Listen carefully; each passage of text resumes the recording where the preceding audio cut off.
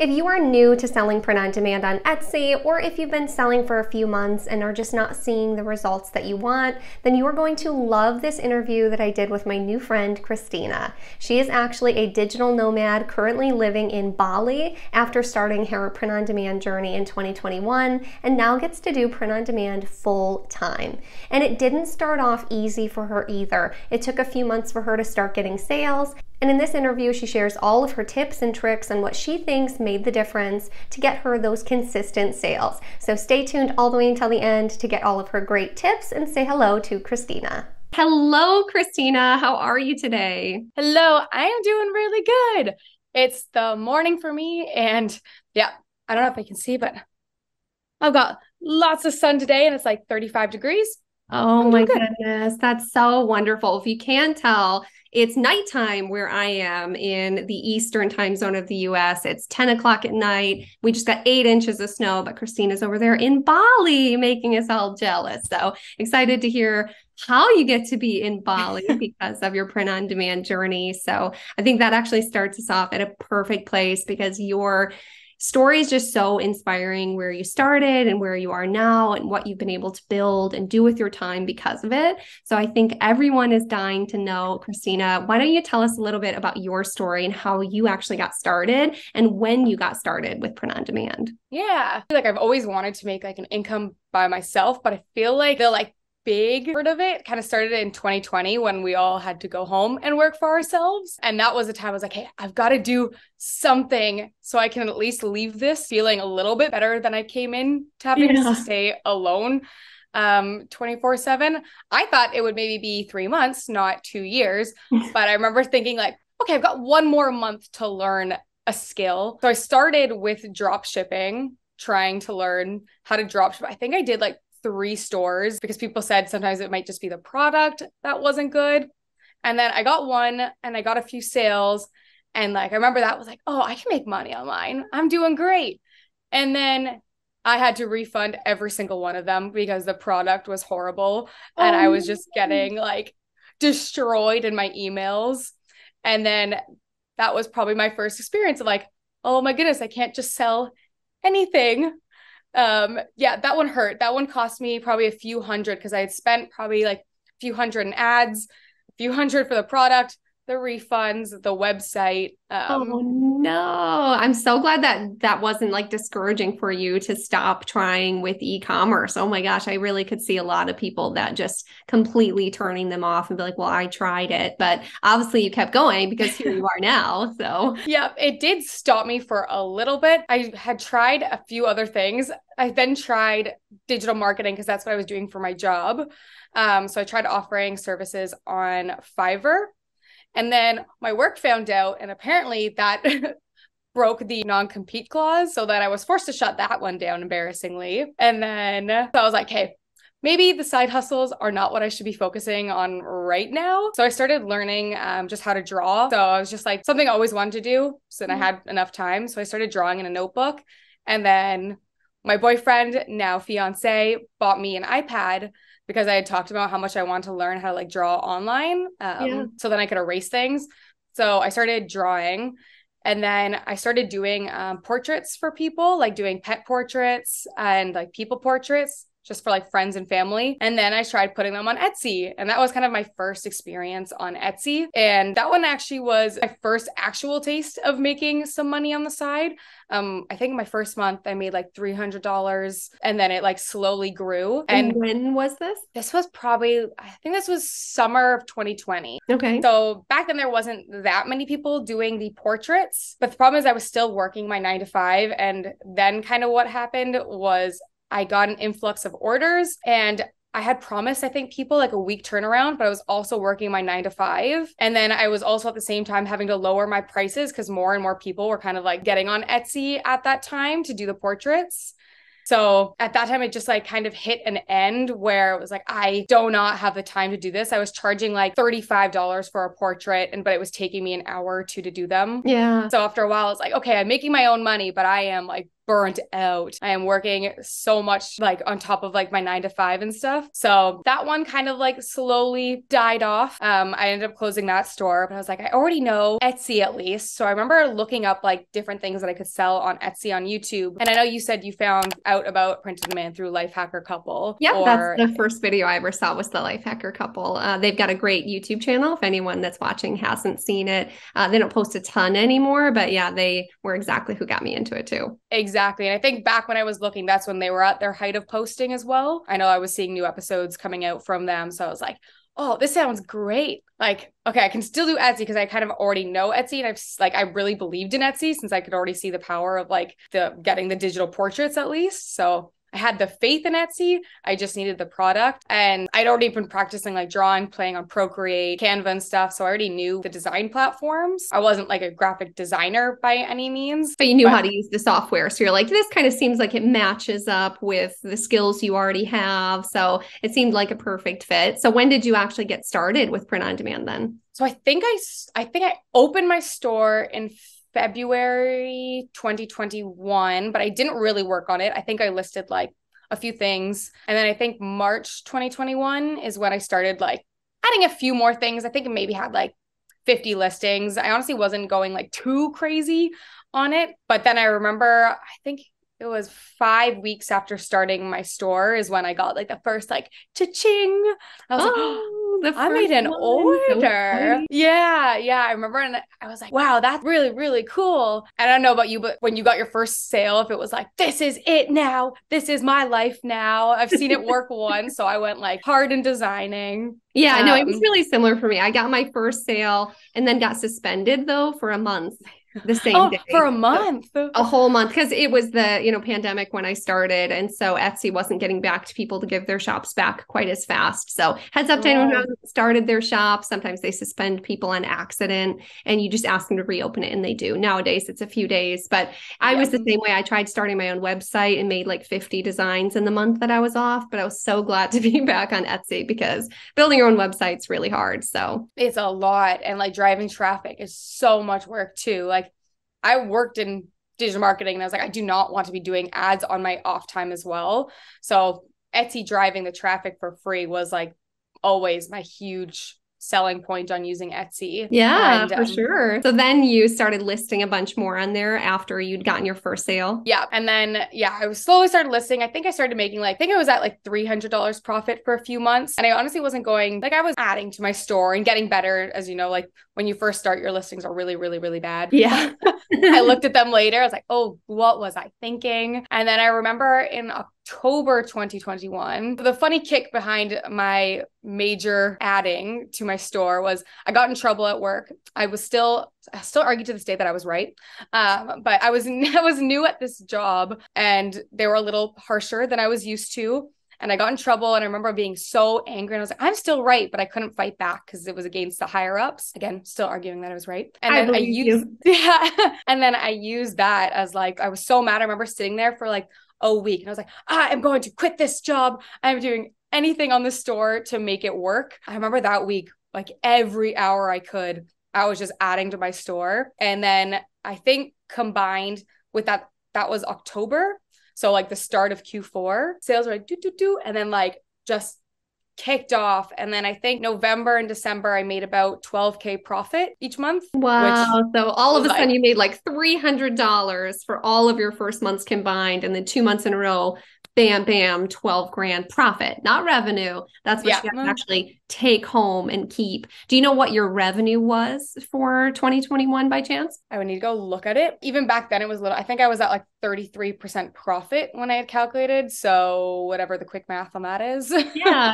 No, I was just curious. So no, that's super exciting. I know my first November, I had a skyrocket in sales and then I was absolutely hooked. So it sounds like it was the same for you because you kept going and had a super successful 2022. Yeah. So my whole thing was like in 2021, like I knew Q4 based on like things I've learned. And I have a few friends in e-commerce who were like, hey, you did great in Q4, great, but that does not mean January and February are going to be like, you're going to be able to quit your job.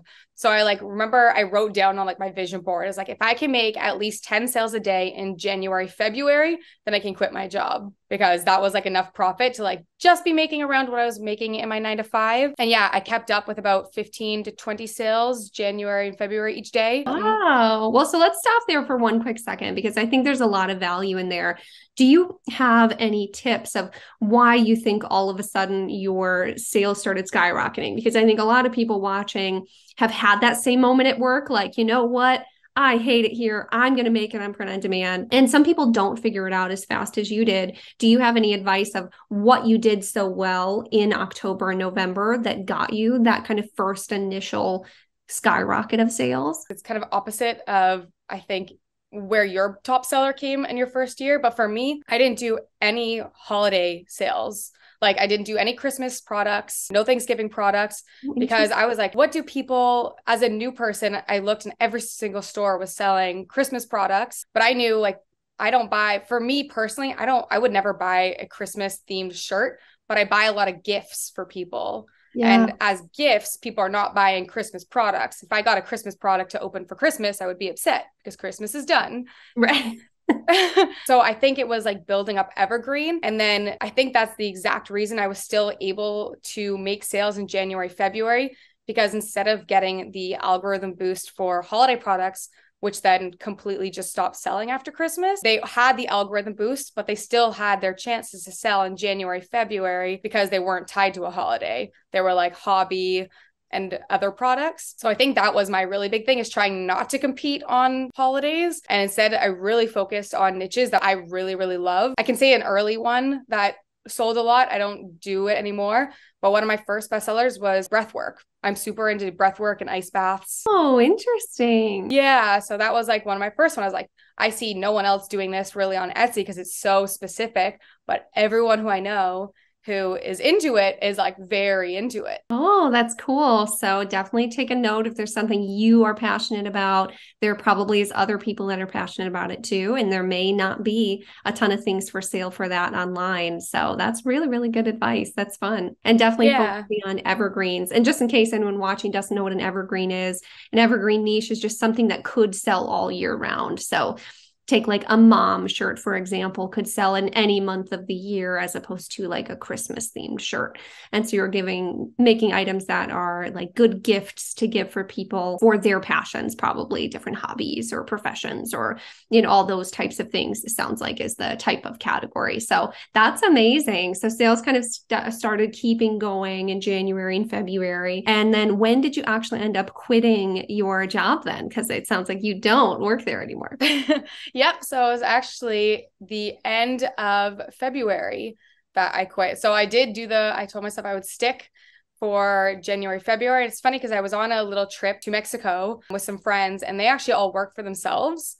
I'm lucky to have like a very big network of people who have their own businesses who are like super inspiring. So I was the only one in the house during our trip that worked a 9 to 5. And the whole time they're like, you're making more money. Like, why don't you quit? Imagine if you spent like your 9 to 5 hours working on your store. If you're already making more money on your store, imagine if you could spend 7, 8 more hours on it a day. And so I think it was the last day of my trip. I called work and told them that I was done. I remember being so nervous. I kept pushing it off. I was like, I'm not going to do it.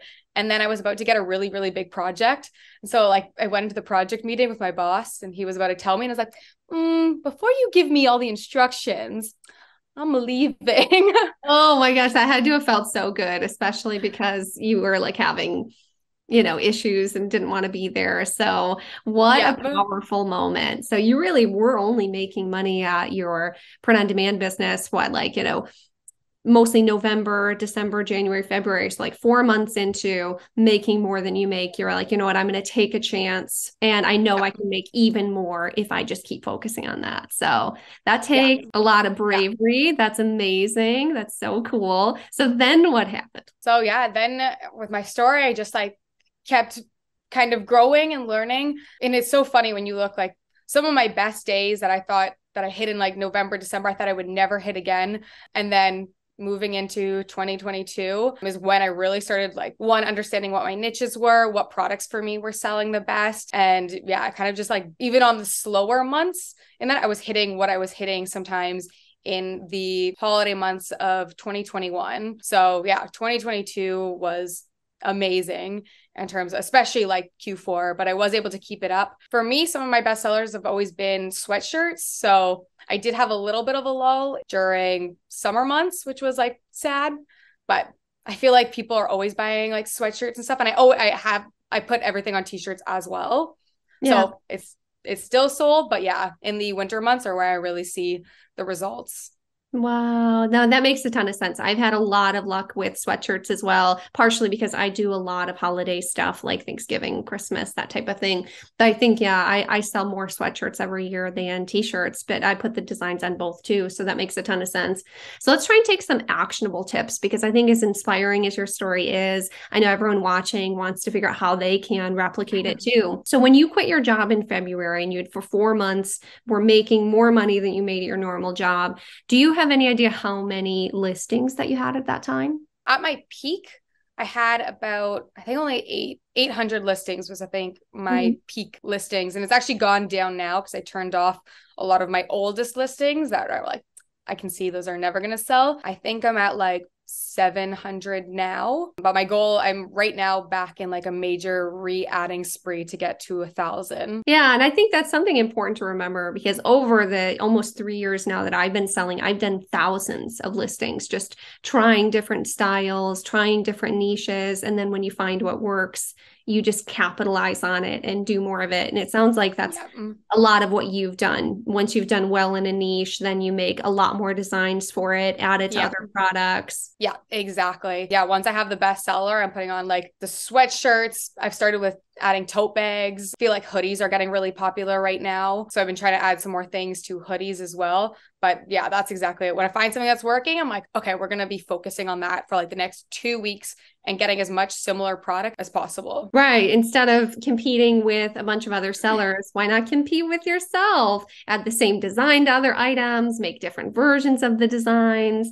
I definitely do the same thing. So I know it's easy to look at Christina's story and be like, oh, well, she just got lucky, or, something. But it sounds like you had to do the work. You had to do hundreds and hundreds of listings. Oh, yeah. You had to try lots of different things. And I know that sometimes people on the internet sell that this is like a quick get rich quick business, and it might seem that way, but it is a lot of work. Not to say that it's hard, right? It's a lot easier than, a lot of other types of things you can do, but you do have to put that time in and that effort to get a little bit better with every listing you do. So you can look back and be like, oh, those first ones are terrible, but look at all the money I'm making now. Exactly. That's why I do tell people, like, you have to actually enjoy this to make it work, because it's not like do two things. It's a lot of designing and listing. And if you hate the process, then you're not going to be successful. Like, I've had so many friends, like even my fiance was like, should I start a print on demand store? And I'm like, would you like it? And he's like, no. Like, then don't do it. Like, no, then you should not do it. That's funny. Yeah. I feel like you never know until you try. I know that when I first got started, no one I know wanted to do it with me. They didn't see the potential, which is fine. They didn't watch all the YouTube videos. But then I remember the first month that I made like $4,000 profit, one of my sisters was like, okay, what is this all about? And she hasn't taken it quite as seriously, but one of my sisters, I think, just hit about 4,000 sales in her store since starting. And then about 2 years into me selling on print on demand, and now I've sold like 700K. My other sister was like, okay, maybe I should do it, Yeah. She just hit 700 sales after just getting started in the last couple of months. And she doesn't spend a ton of time on it because she's still working full time. But, I think sometimes people like don't think they like it until they see how much money you can really make at it eventually. That's true. Like, maybe I would like it if I get paid money for it. Yeah, exactly. My sister just started her store as well. And I think she's hit around like 200 sales, but she adds like one thing every 2 weeks. So she's like very, very slowly growing it as well. But yeah, she started seeing the results slowly. I think she was extra inspired because she came to join me here in Bali for a little bit. And now she's like, I want to work online as well. So I'm like, you could do it. That's amazing. Well, I think that's one of the biggest benefits to print on demand too, is that it's not all or nothing. You can do a ton Yeah. on it one week, not touch it for 2 months. I know some people who have stopped doing it for 6 months or a year and then get back into it and keep going with it and make sales.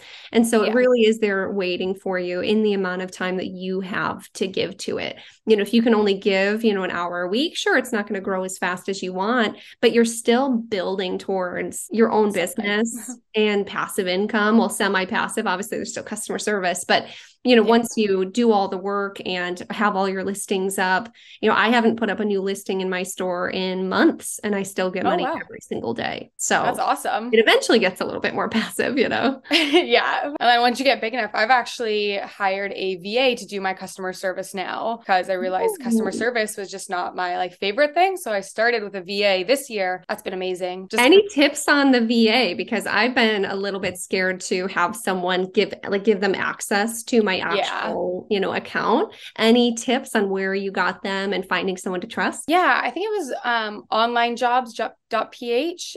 So she's from the Philippines, and I did through 4 different rounds of testing, like an English test, a customer service, how you would respond test, a logic test, and then the final interviews. So I think I had 500 applicants and brought it down to 3 interviews, and then went from there. And to be able to trust her, I did it we signed contracts, confidentiality contracts, and tried to remind myself, when I worked at 9 to 5s, I definitely had information that I had to be trusted with. I was to do this, I have to find someone trustworthy. And it was definitely scary. I think I'm so lucky. She is fantastic, super sweet, super kind. I might meet up with her during this trip since I'm not too far away. But yeah, it's just different rounds of testing, and that's pretty much it. If you ever needed some tips, I can write down my process as well. I actually had one of my friends, like I said, I'm very lucky to have people who have their own businesses. He's got a team of 20.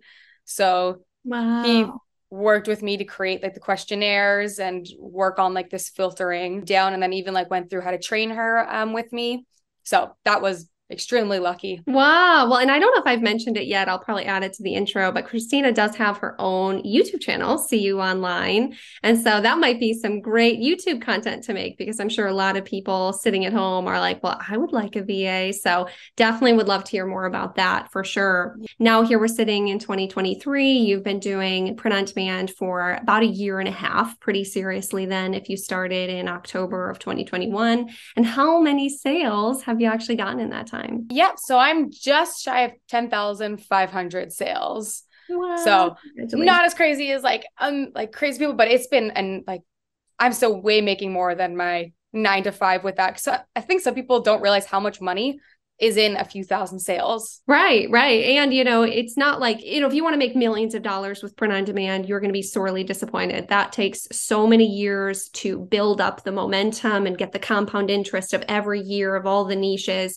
I think that's an eventual goal that you could probably reach, but just like any big business, you're not going to build that overnight. That's not how it works. You have to build a sustainable business. And if you make, a reasonable income at your job, $30,000 to $80,000 a year in your salary or your income, being able to replace that with print on demand, like you said, could be 10 to 12, 10 to 15 shirts a day is all you need to sell if you're selling maybe $10 profit per item to be able to fully replace that income. So when you kind of break it down like that, I feel it feels a lot more attainable. Yeah, exactly. And I tell people just how I feel it's probably your charts too.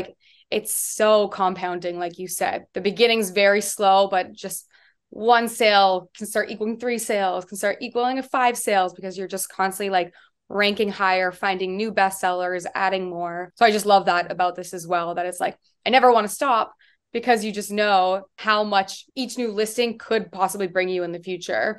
I've had one recently start selling last week that had been listed for 4 months, never sold. And then suddenly it's just started selling every day. Oh, awesome. Cool. That's amazing. I love that. It really can compound and roll like that. So I think that's super inspiring. I think your story is amazing. It really took a lot of grit and a lot of trust in yourself to say, hey, I know that I'm going to be trusted with the time And if I put 8 hours in a day instead of going to my regular job, that I can make this happen and not have to go back. And I think that's so cool. So any other big advice that you'd give to someone who's maybe not seeing the results that they want on Etsy right now, of things that you really have honed in and worked on that you think are getting you those consistent sales now? I think for sure working on, I kind of mentioned it earlier, but like super specific niches. One of my students, we actually went over their store and I did not understand what they were selling at all. There was like t-shirts that had like a joke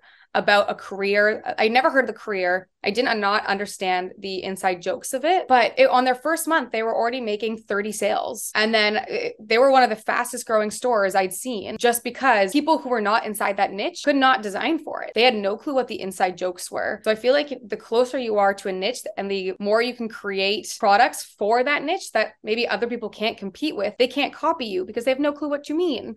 But the people in that niche are super passionate about it. And they feel like, wow, this shirt was made for me because it's so specific. And I think as beginners, that's the best way to go. I see so many beginners start with just a nurse shirt and a teacher shirt and a positivity shirt, which a lot of people start with. I think the more creative you can be when you first start, the better. No, I think that's really, really good advice. Niching down, combining different niches together are great ways to make more money. I mean, there's a lot of money to be made in nurses and teachers and positivity, but if you're just getting started and you're not good at designing and you don't understand SEO and you don't understand mockups, then it's harder to compete with the people who already know what they're doing. So I think that's super, super good advice. And I really appreciate you coming on here today with us, Christina, to share your story. I think it's just, thank you for having me.